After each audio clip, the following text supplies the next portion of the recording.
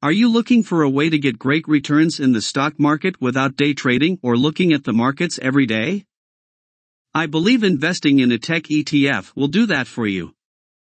In this video, I will talk about the QQQJ Tech ETF. Although there are many tech ETFs out there such as Fidelity's Tech or Vanguard's VGT, I believe QQQJ offers a unique and different opportunity to invest in technology. And I believe the returns from QQQJ might supersede them in the future. I mean, what if you had the opportunity to invest in Apple, Facebook, or Amazon before they became part of the NASDAQ index? That is what I am hoping this ETF will do. Plus, the management fee is only 0.15% and you get a distribution yield of 0.98%. This yield is great to collect while you wait for the growth story to emerge. Launched on October 13, 2020, the Invesco NASDAQ Next Gen 100 ETF, QQQJ, is a passively managed exchange-traded fund designed to provide a broad exposure to the large-cap growth segment of the U.S. equity market. While Invesco's flagship product, the QQQ ETF provides access to the 100 largest non-financial companies listed on the NASDAQ, the Invesco NASDAQ Next Gen 100 ETF, QQQJ, offers that but with a twist. You get exposure to the next 100 largest non-financial companies that has the potential to be listed in the NASDAQ 100 index. QQQJ contains names of companies that some investors might be familiar with. Names such as AstraZeneca, Expedia Group, Trade Desk, and MongoDB are some of the few. Based on my research, about 1 out of 3 members will eventually become members of the NASDAQ 100 and stocks tend to surge in price right before this inclusion in the index.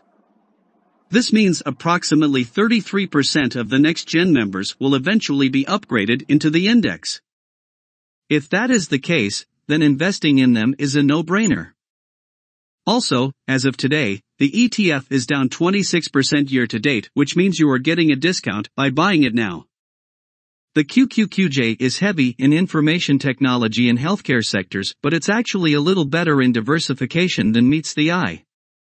The top 10 holdings only comprises about 18% of the entire holdings as compared to the QQQ, whose top 10 holdings comprise nearly 52% of the entire portfolio. This means you are less likely to be affected if one of the companies fails. The ETF also have a lower PE ratio of 28 as compared to QQQ, which is 34. Of course we can't tell the future, but if you think innovation will be ruling the world and technology will slowly change every aspect of our lives, then I think this ETF will perform for you. Remember, this ETF is volatile and it's more volatile than the QQQ. But the trick is to have a long-term perspective in holding this ETF. It's not a get-rich-quick scheme, but if you can buy as if falls and hold for a duration of at least 5 years or more, then I think you will be happy. The road to wealth depends on how many shares you have and how long your investing horizon is. The more shares you can obtain and the longer the horizon, the richer you will be. There is a lot of reason why Warren Buffett is so rich, but one of the main reason is his long-term horizon on holding companies he believes in. When he finds a great company, he buys a lot of shares and hold on to it. It's similar to you buying a home you like to live in for a long time. You don't look at what your home is worth every day or every week. You just live in it and enjoy it. I think we should invest in the stock market in a similar way.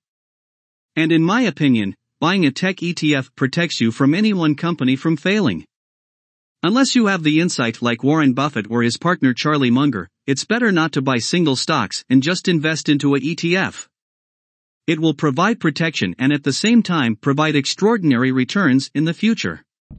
Well, that's my take on the QQQJ ETF for now. Please like, comment, and subscribe for my future videos on making money methods. See you soon.